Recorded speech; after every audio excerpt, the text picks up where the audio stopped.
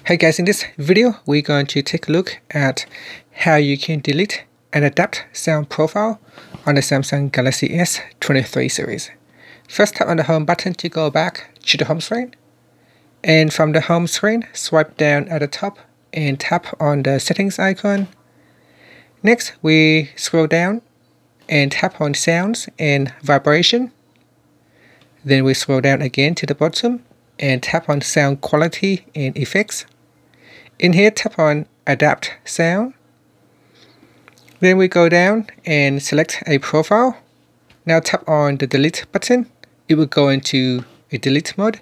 So you select the sound profile that you want to delete. You cannot delete any built-in sound profiles. So these are the default sound profile that comes pre-installed with your device. You'll not be able to remove them. You can only remove the sound profile that you have created.